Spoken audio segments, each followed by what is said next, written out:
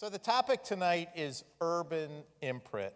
And for a group of New Yorkers, what better place and time to talk about urban issues with four completely diverse experts at the University of Chicago. And I'll introduce them all in a moment. When I talk about a place, is there any place in New York more beautiful than this? I don't think so. And you think about the impact that this place had on the entire surrounding area, it's truly staggering. In terms of a time, here in New York, we are about to go through a transition in government that is remarkably stark. Two very different competing visions for what a city is and how to make a city great. And in a broader context, of course, urban issues are becoming so much more important, so much more discussed. Last year was the first time that more than 50% of the world's population lived in cities. That number is going up. When you think about the relationship between urban issues and universities, whereas in the 70s, beginning in the 70s, you saw a decline of urban studies programs, we're seeing an explosion of them now around the country and around the world. And I will tell you, no university engages both academically and in a community-based way more with its surrounding community than the University of Chicago. And so it's really a thrill to have this conversation here tonight. So I want to introduce our panelists briefly, and they'll talk a little bit more about themselves. On my far right is Professor Charlie Catlett. Charlie, a true Renaissance man, has joint appointments at the University of Chicago and at the affiliated Argonne National Labs. He's the director of the Urban Center for Computation and Data, and his focus is on urban data science, cybersecurity, and privacy. And in addition, he is a visiting artist, he can explain that, at the Art Institute of Chicago. Kate Cagney, on my right, is an associate professor of sociology and health studies. She's the director of the Population Research Center at the university, and her focus is on social inequality and its relationship to health, with a focus on neighborhoods, race, aging, and the entire life course. And Kate's focus is on one of her focuses on developing new methods to measure and define neighborhoods themselves. When I talk about Renaissance men, there is probably no better example than Theaster Gates. He is the director of the Arts and Public Life at the university. You can see in the booklets the resumes of everybody, but he has won multiple awards. And what's so interesting about him is that his work spans both urban environments, urban planning, and is a sculptor as well as creating performance art. His real focus, I think he might say, is in placemaking. What does that mean? Transforming spaces, institutions, traditions, and practices, and he'll talk a little bit about that. And then finally, on my far left is Derek Douglas. Derek's been at the university for 2 years. He joined from the White House, where he was in the Domestic Policy Council, focusing on urban policy issues. He's a lawyer by training, worked for a law firm, the NAACP, former governor of New York, David Paterson. And so you see you have an incredible group of panelists. So welcome to all of the panelists.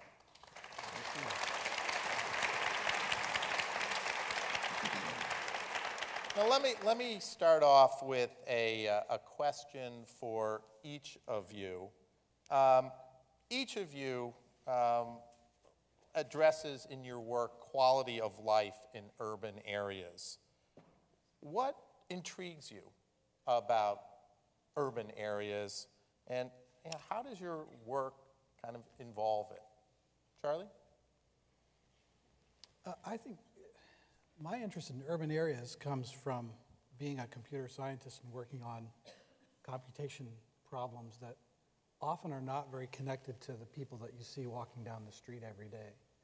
So when I started looking at cities and the challenges that cities have, the light bulb that went off for me was, gee, I can apply the things that I do in computer science to directly impact people's lives on the street. It's not so direct to work on climate change or airflow over a wing of an airplane or other sorts of computational science problems. So this was a way to take computation and apply it to real people. We started this center just about a year and a half ago, and it came out of a series of conversations between computer scientists, you mentioned the Art Institute of Chicago, designers, architects, social scientists like Kate, and we began to have a series of discussions asking ourselves, what sort of problems could we address as an interdisciplinary group that we wouldn't be able to address on our own? And out of that, one of the first things that came to mind was urban sciences. So if we could go to the next slide. One of the reasons that I'm interested in urban sciences, besides the connection to people, is that we see what's happening around the world and the rate at which cities are growing, especially in China. So I use China as an example. As you mentioned, 50% of the globe now, more than 50% lives in cities. China is going to move 400 million people into cities. It's an organized move. It's not just happening on its own over the next several decades, which means they've got to build a Manhattan-scale set of infrastructure every year for the next several decades. Now, how they do that, how they design that infrastructure, will have implications not just for China and people living in those cities, have implications for the climate, for energy. How well they do their transportation networks will have a direct impact on how much fuel is used, how well they do building efficiency. So this seemed like not only a challenge to address people on the street, but also address some of the long-term issues that we face around the world. So I can go to the next slide. One of the things that also came out of these discussions was a sense that in Chicago we have several timely opportunities to look at those two issues of people on the street and major challenges facing the globe. One of them is that Chicago has been very aggressive at publishing data about the city operations and at enabling us to collect data about the city, such as all of the buses, all of the city vehicles are tracked with GPS, and we can look after a snowstorm, and we can ask the question mathematically, did the snowplows move around using an algorithm that was efficient, or is there a better one? And there's data to actually answer that question that didn't exist a few years ago.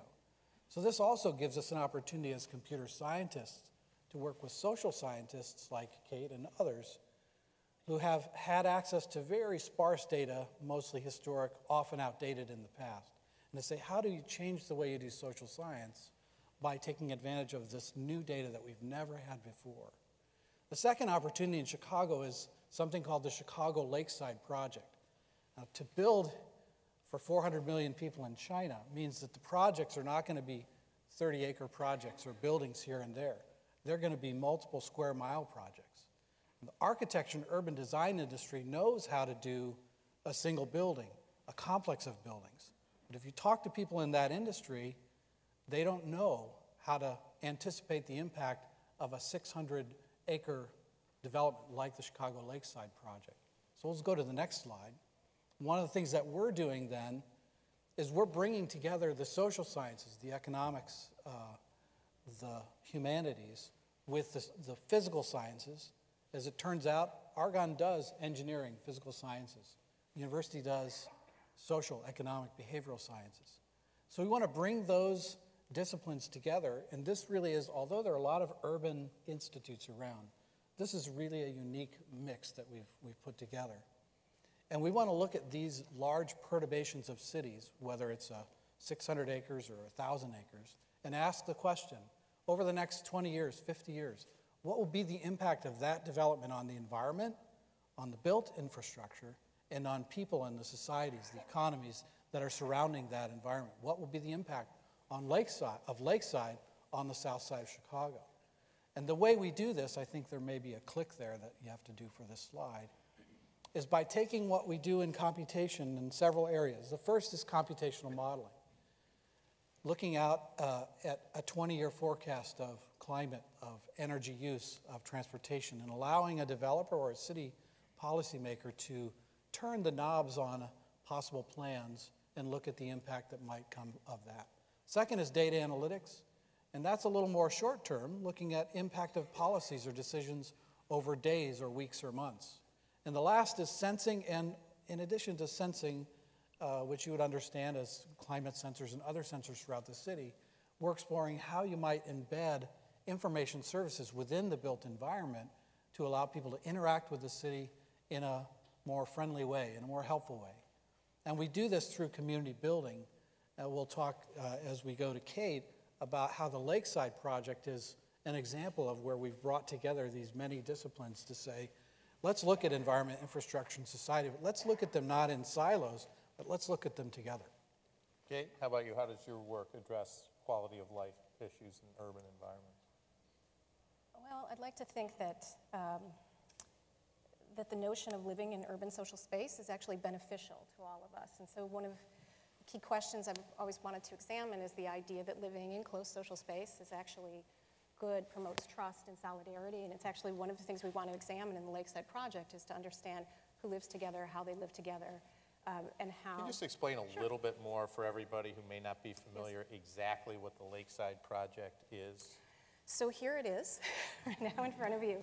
This is 589 acres between 79th and 96th on the south side of Chicago, and it is the former site of U.S. Steel. It is now a joint venture between U.S. Steel and McCaffrey Interests, and they're working with Skidmore, Owings & Merrill. Just to put this in perspective, by the way, this would be about 75% the size of Central Park. Right, and it is the size of Chicago's Loop. As many of you I know are familiar with Chicago. So if we want to go to the next slide, this is the vision that Skidmore, Owings & Merrill and McCaffrey Interests have for Lakeside in 2050. And so as social scientists, one of the key ways that we can interact is to help us understand how we move from the photo that you just saw to this development in 2050. And so right now we're engaged in baseline data collection to ask residents in nearby communities how they feel about Lakeside, what they think and what they'd like to see. And we want to combine that social survey with other kinds of data collection that along the way will identify key turning points in the evolution of this community and use social science, data, and methods to inform the best way to, for instance, make choices about where a building's located, or the mix between residential and commercial space, which has been informed in the early 60s by people like Jane Jacobs. So we go back to some of those kinds of methods and models to help us make decisions about building location and how that creates the cohesion that I mentioned at the beginning. Are you aware of any kind of major development like this that you would say has been a real success, or ground-up planned development? I'm not aware of a development of this size and scale in the United States. And that's one of the things we spent last summer actually trying to track. We can come up with a lot of smaller scale efforts. I think Millennium Park is a fantastic example. You have to go outside of the developed world to look at something this big. That's great. And you see it in China. And if you talk to the Chinese, they would not call these large developments a success. Right. If we'd like to go to the next slide. I mentioned what social scientists can bring. One thing we bring, our data. And this shows you the 15 community areas in 2 towns in Indiana that we presume will be most affected by Lakeside's development. These community areas initially were theorized in the 20s and 30s in the Chicago School of Sociology to help us understand neighborhood demarcations. And what I'd like you to note here is that these colors represent different household income levels on the south side of Chicago. And so the swath that actually just sits under Lakeside, and Lakeside is on the right-hand side of where you see South Chicago, and you see a little peninsula sticking out, that's where the Lakeside space will be. And so one thing to note here is that this is a community that is resource poor. And so one of the things we really have to think about is how a new community like Lakeside could be synthetic with the community that surrounds it. And if we can go to the next slide, this is actually homing in on the community that is adjacent to the Lakeside development. And there are two things I'd like you to note here. One is that you see pretty significant variation by income just within this one community area. So it means we have to be attentive to variation on a small scale. We also need to think too, and this comes from Chicago School of Sociology work as well, but we can think about it in some ways of concentric circles of influence. And so we may want to think about what, for the communities that are closer, what might make people, for instance, feel compelled to walk to the lake. This will be the first time since U.S. Steel was built that people on the south side of Chicago will have access to the lake. It's actually the only part of the lakefront that hasn't been public. So that's a significant move. And we want to see what will encourage people to walk, to be engaged in the community. And then we might think about how commercial development could vary as we move out from Lakeside. That point brings me to the next slide in thinking about innovation. And so we often talk about communities that are innovation from a technical standpoint or commercial standpoint. One of the things we'd like to do is to think about innovation from a social standpoint. How can we increase connectedness and social glue, expand something we're describing as social anchors? So instead of the Home Depot, why not an art installation? Why not something like the fountain in Millennium Park in Chicago? Those are the things that draw us all out to share social space. We begin to know one another, we make eye contact, and that's what creates the social glue I mentioned earlier. We also imagine a community that would encourage age integration, have high quality education, healthcare, the public open space I mentioned when we talked about the new park that will be adjacent to the lake, and more generally, how to enhance the community through these social science data and methods we can bring to bear with our computer science colleagues. Yeah, Esther, I'm going to guess that your remarks won't talk a whole lot about data. Can you tell us a little bit about sort of your work and kind of how you engage in these urban issues? Sure. No, it's true. While on the surface the work has nothing to do with data, it seems to have to do with kind of magic making.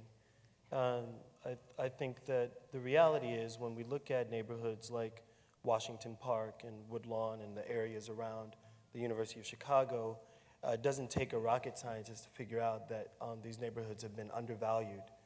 From my artistic practice, I learned pretty early that art has the capacity to change people's perceptions of an idea, but maybe also of a place.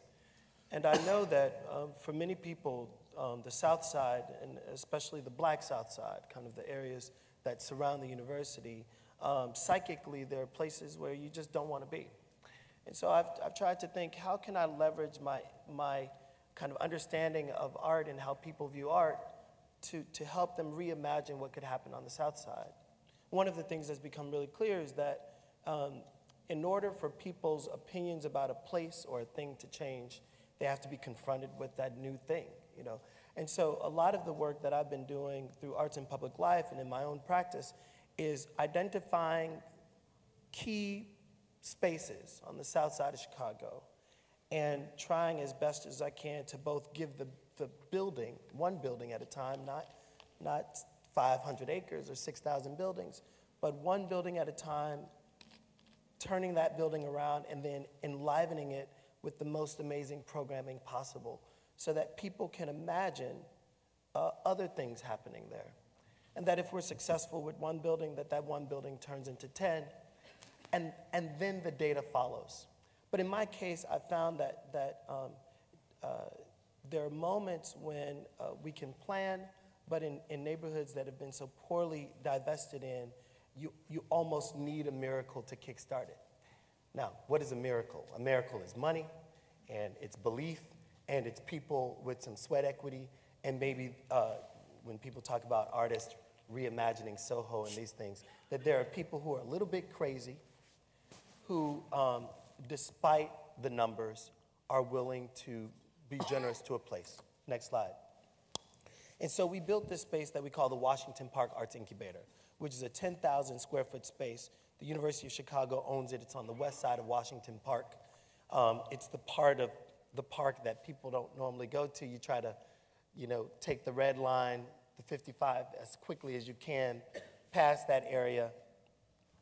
But what we found was that once the incubator was built, that there was a tremendous kind of outpour of need and curiosity from the neighborhood that surrounded the incubator and from our university students and faculty that said, this is a place where amazing music performances could happen, dance can happen, public symposium, artist in residencies, exhibitions. And in the 6 months that we've been open, we've had over 5,000 users come through those doors. We've not had one broken window. And it's the pilot to a larger reinvestment initiative that'll happen on Garfield Boulevard. Next slide, please. And so in my own practice, I've tried to take these moments that simply are outliers in our traditional way of imagining what has value. That this building, which is at 68th and Stony Island, it's the Stony Island State Savings Bank. The city was on the brink of tearing down the building because the parapet started to fail. The terracotta on the parapet, those things weigh 60 pounds each. If they fall, could do a lot of damage. 3 days before the building was to be demolished, I asked the mayor if he would consider saving it. I found out later that 17 developers had tried to redevelop the building over 25 years and simply couldn't make the money work, couldn't make the numbers work. And so how is it then? What is the magic necessary? And I think that magic requires an even more savvy investment model, but it also it requires people who believe in a place. And so this idea that you call placemaking, I think, is really a kind of a catchphrase for the willingness to grapple longer with a very tough problem in a particular place to make the lives of people around that place better. And I'm into that. Next slide. And so I've been trying to figure out ways as an artist to fund these projects in interesting ways. We did an assessment of the bank. The bank cost a lot of money. And I thought, what can the bank do to pay for itself? We found that the last remaining currency in the bank was these marble bathroom partitions and the wainscoting. We took the marble partitions, we cut them into these laser jet bank bonds, and we sold 100 of these bank bonds at Basel, Switzerland, at an art fair. That $500,000 became useful for the rehab of the bank. That went pretty good, so I made a bigger bond. I made another 10 bonds and I put them at $50,000. And so that $1 million became part of a $4 or $5 million investment. And it was the kind of gap funding, creative gap funding necessary in order to make those kind of projects happen. So it has a lot to do with our ability to not only reimagine what the space can be, but reimagine economy in a way that makes beautiful things happen in poor places. So far we've had kind of data and computer science, kind of people at the ground, magic. Derek, you're the politics and community engagement. These are the four things that actually kind of make things happen in interesting ways. Tell us a little bit about sort of you as in the Office of Civic Engagement. You're touching all this stuff. Sure. Yeah, you could see the breadth, really fascinating stuff going on at the university.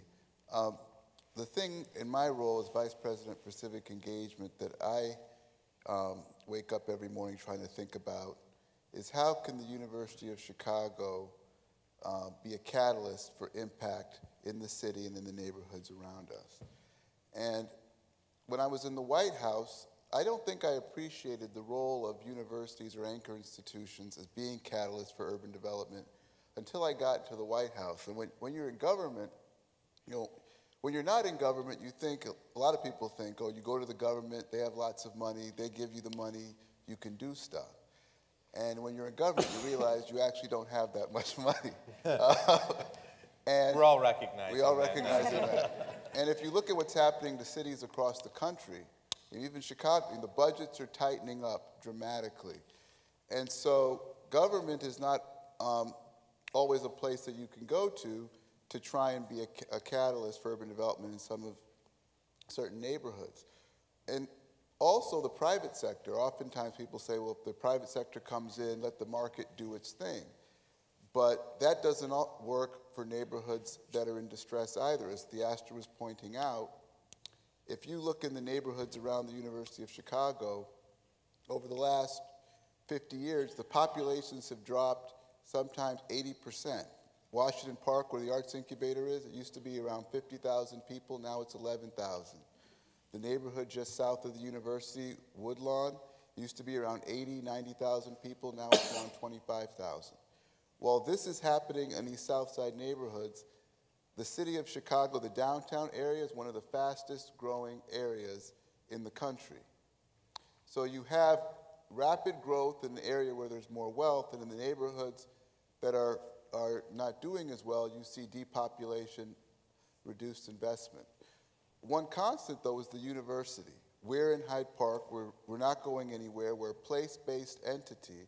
So the question that we're thinking about is, how can we use the levers we have as an institution, whether it's through our research, whether it's through our talent development and producing talent, whether it's through our role as a developer, hiring as an employer, service provider, health and other things. How can we use that role to be a catalyst and an engine for the South Side? And so I think a great example that I just wanted to highlight briefly is the work that we're doing on 53rd Street in Hyde Park. Now, Hyde Park is not Woodlawn, it's not Washington Park, but compared to the rest of the city and the northern parts of the cities, Hyde Park has been dramatically underinvested in. The University of Chicago just opened a hotel, I'd say a month or so ago. This was the first hotel built in Hyde Park in over 50 years. If you live in Hyde Park and you want to buy socks, you have to leave your neighborhood. You have to go downtown to buy socks or to buy a belt. If you want to go out for a nice meal, you're leaving your neighborhood. Yet you had a lot of resources there. You had the university there, but it was not viewed as some place where the private market wanted to come in. So the university said, what can we do to be a catalyst, to create some energy, a spark that could then lead to greater development? And so what we did there, you'll see the red called Harper Court. About, I want to say, 7-8 years ago, the university bought Harper Court, which those of you who went there, you may remember it. It looks a lot different now. They bought Harper Court in a partnership with the city, the private sector, and the community, redeveloped it into an office tower, and we're placing 500 employees on the street who are going to be working in that tower. We had land that we leased to a hotel developer who built the first hotel in 50 years. We bought a theater. It was one of the first movie theaters in the country, actually. It had been vacant for over 10 years. It was just right on the middle of 53rd Street, sitting there vacant. We got a movie theater operator from the north side who put in a new movie theater, redeveloped it, restored it. It actually won a recent award for the restoration of the building. And so now we have a movie theater there where there wasn't one before. We have new restaurants coming in. One just opened, actually. The former executive chef of Charlie Trotter's opened a new restaurant. And people are coming from all over the city to Hyde Park. If you go further out, you see where it says the mobile site. That used to be a mobile gas station and a car wash. The university brought in a developer who's going to redevelop that site and create apartments with retail, 30,000 square foot of retail at the bottom to bring more density, more amenities to the neighborhood. With these catalytic moves, also in the red I should mention, I don't have a pointer, but one of the buildings in red at the corner is a new innovation center. So the University of Chicago, we recently announced the Chicago Innovation Exchange, which is going to be an incubator, proof of concept center for creation of small businesses, commercialization of research, new technological development at the university, a place where the university community comes together with the private sector to contribute to the innovation economy in the city and the region. With those series of moves, it's been dramatically been transformative for the neighborhood.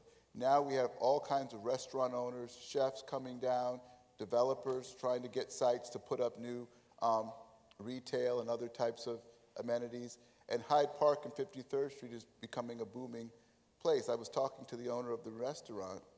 He said that it's been open a few weeks. He said that the success of this restaurant is beyond anything he could have expected.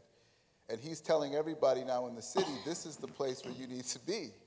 And people are starting to come down. So it's an example of where, you know, the regular system, the government, regular private market system wasn't working, but the university, with some vision, working in partnership with the community and making some catalytic investments, have led to what is the early stages still of a dramatic transformation of the neighborhood.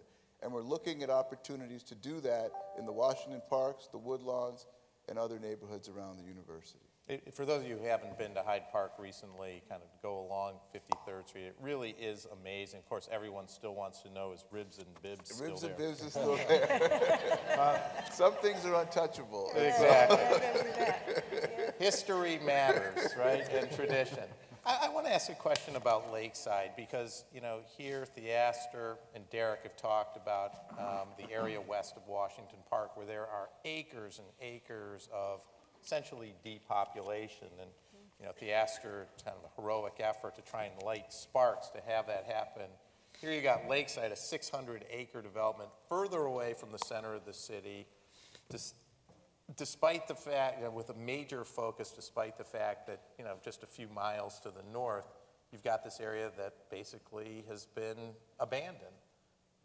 Is it a good thing?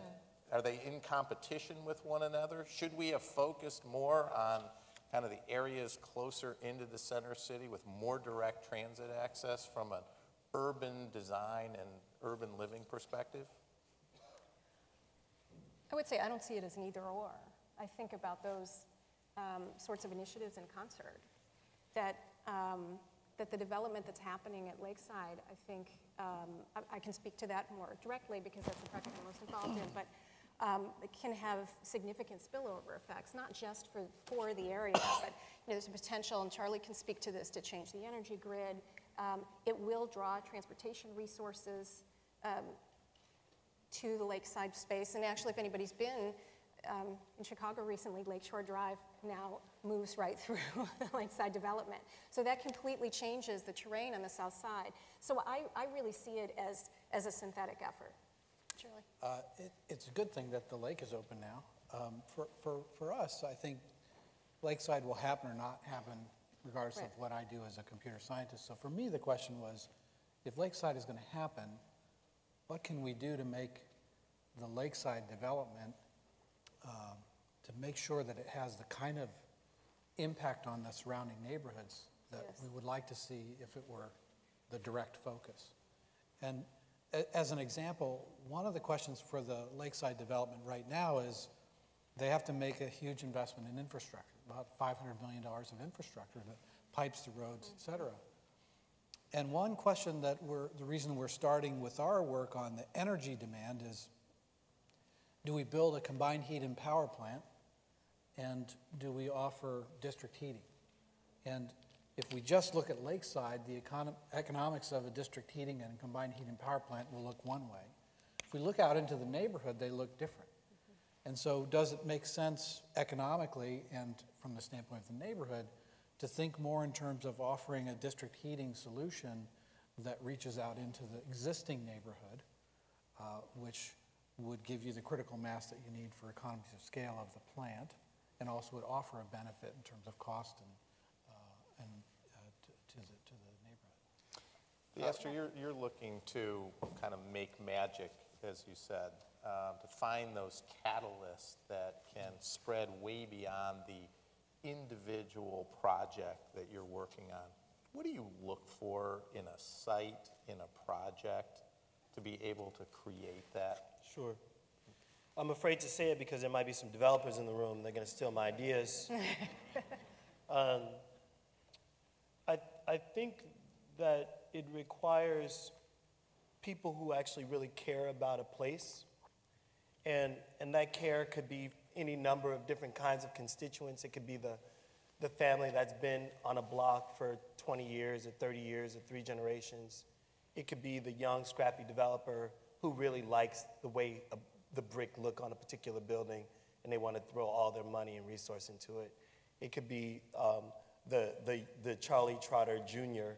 who's interested in having a booming underground restaurant culture grow up but can't afford downtown prices. That all of these different kinds of folk become the kind of a core constituent that can help, they become the believers in a place. And then you need somebody with some resource that can actually help make a scalable project happen. So if it starts with a building, it goes to another building, it goes to 20 buildings, that it's those kind of initial seed projects that can also incentivize a city to say, hey, something's happening here, maybe we should invest more in the infrastructure of curbs and street lamps, and maybe we should invest more in our at-grade rail or our below-grade rail or our elevated rail.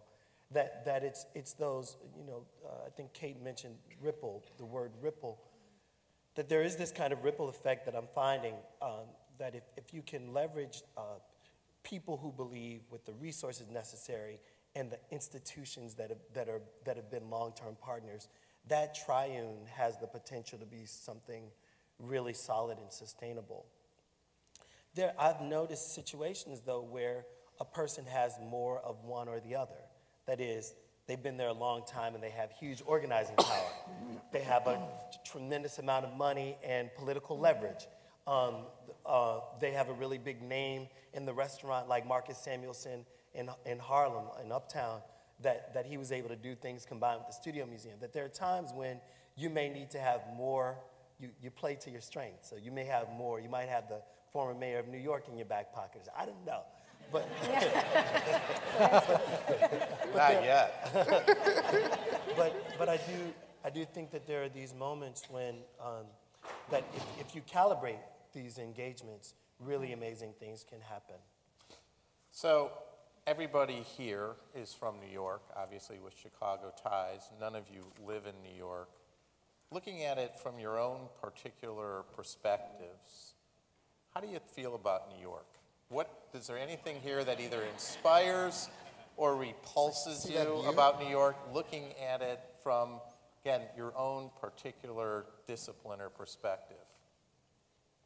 And Kate, want to go first? Sure, yeah, I love New York. I lived here. More than Chicago? Just kidding. Differently. I was just kidding. Like children. Yeah. I mean, yeah, right? We can love equally. I lived here for many years. I love the city. I mean, I do think one of the things, we talk about the depopulation of the South Side, and that's such a critical feature of what's happened in those neighborhoods. And again, what makes streets safe?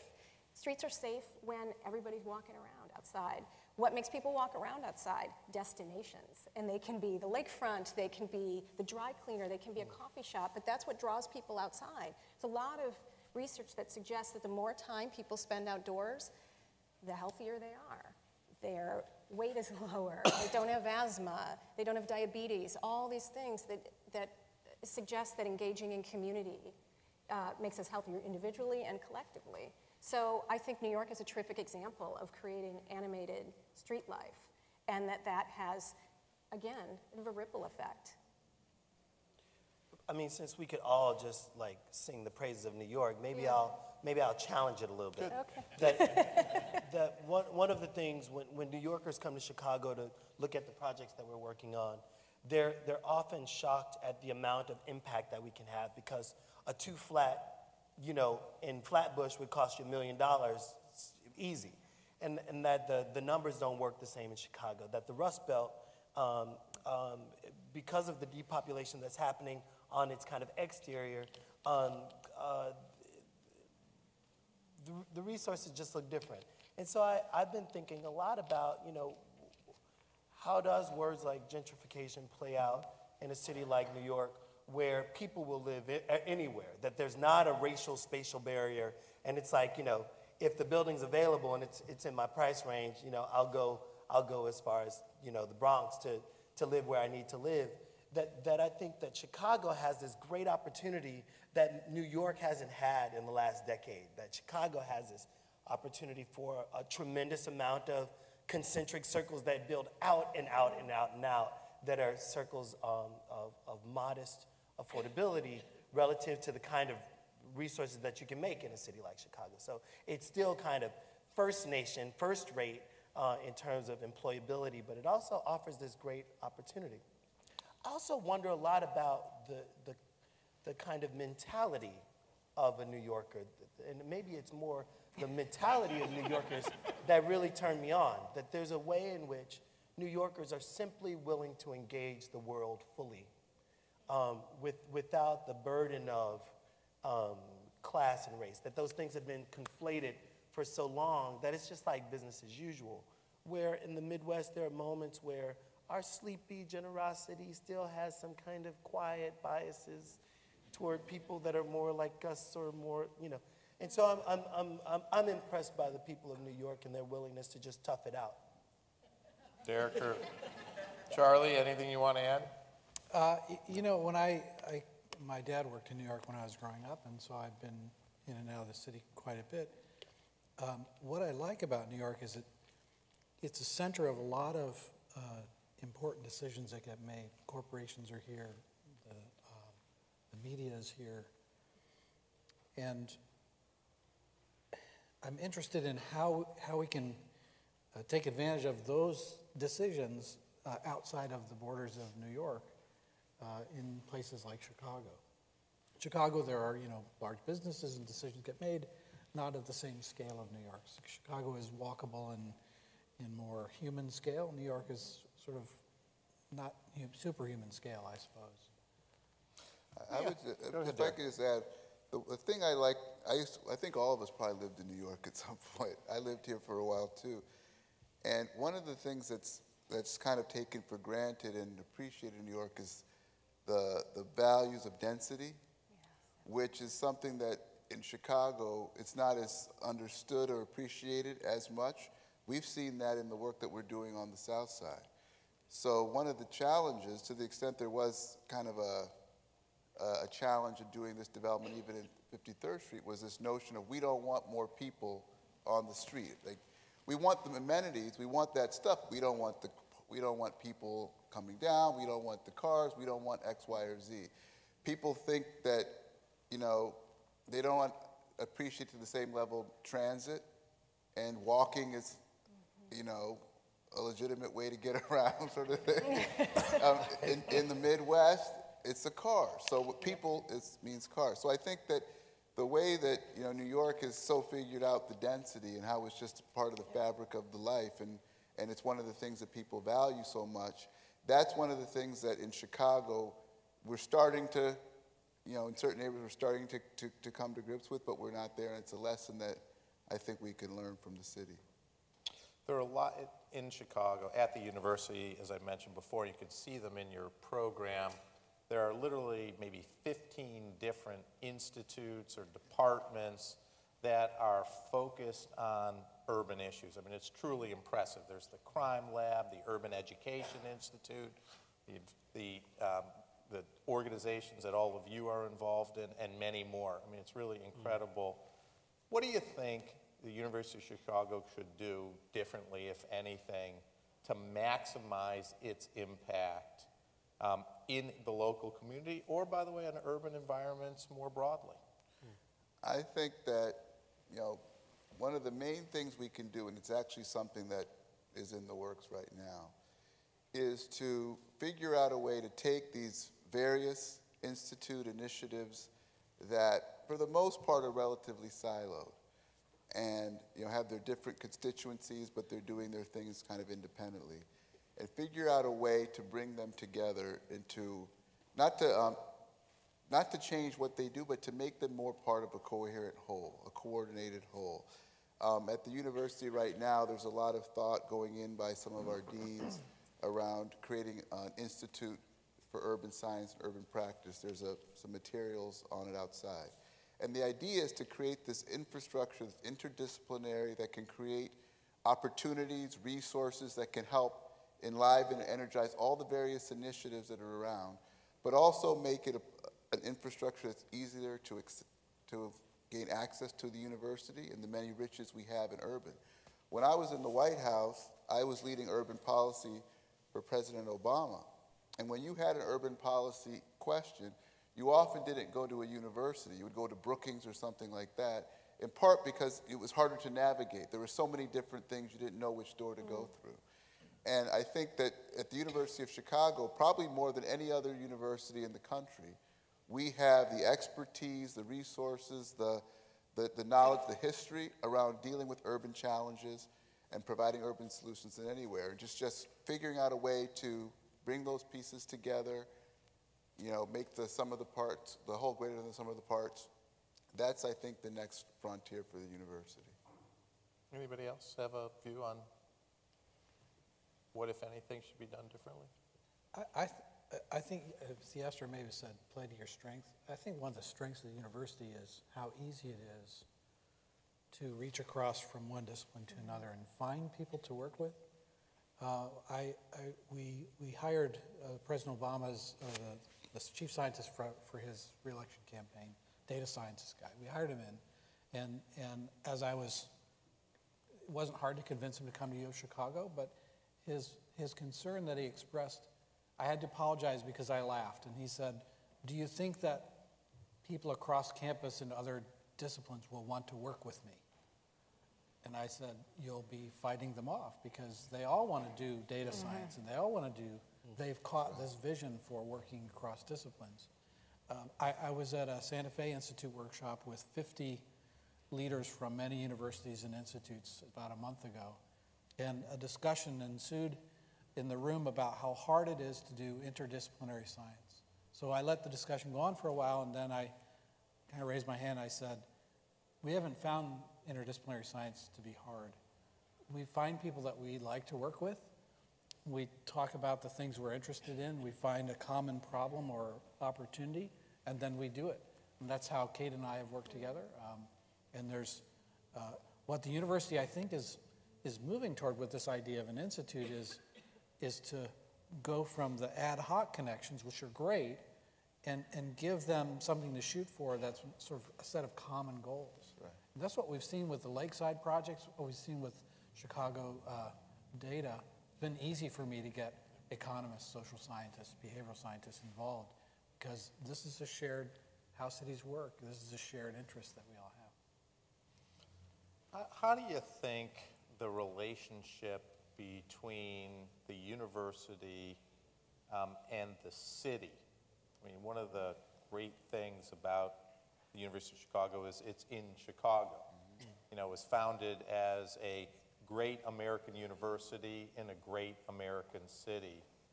How can the city be leveraged better? Or conversely, how can the city leverage the university better to improve the lives of people in the city?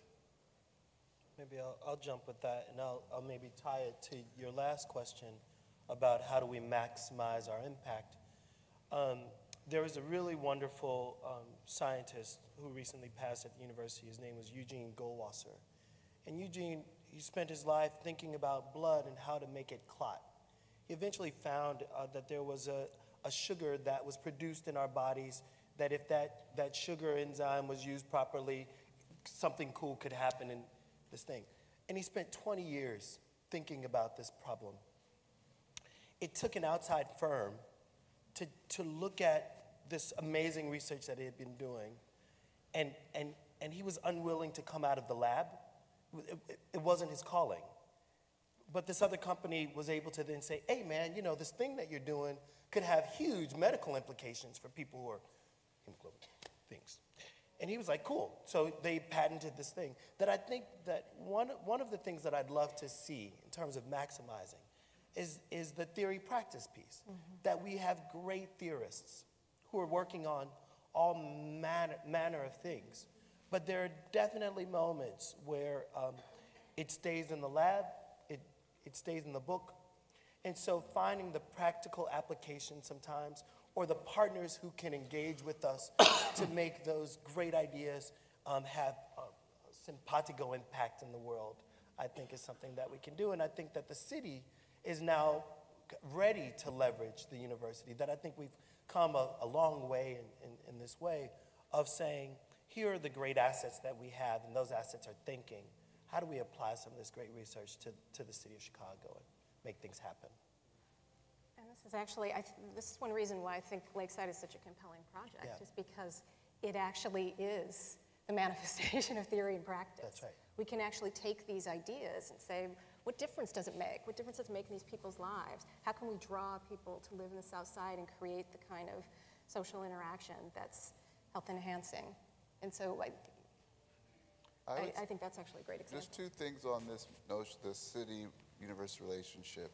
One, Charlie actually alluded to it in his opening remarks, which was that the city can provide data to our scholars, which can be a huge benefit to the scholarship they do, but also the results of the scholarship go back and impact the city.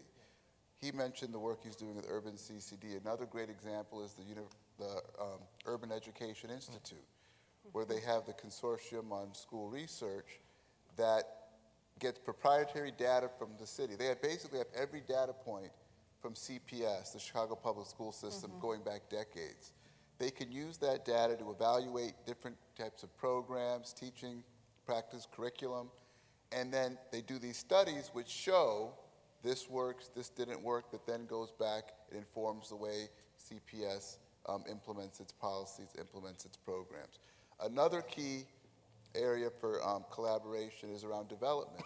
So when Rahm Emanuel became mayor, one of the first things he did was set up a meeting with his team and each university independently, because he recognized we are not going to be able to do what I want done in Chicago on our own. We need to rely on our greatest assets, which are our colleges and universities. And they developed an MOU. University of Chicago was the first one, but they developed an MOU with the university and the city where it talked about complementary investments, complementary development. So the university, we let them know, here's where we're thinking of doing X, here's where we're thinking of doing Y. Then the city will build on that with some of its infrastructure investments and other things. So you get the two complementing each other as opposed to working in isolation from each other. I know I know we have to close in a moment. I know here in New York, certainly the Bloomberg administration always viewed universities as key economic engines. So Columbia, for example, its expansion up in Manhattanville should be an engine of creating jobs, not just there, but in life sciences for generations to come.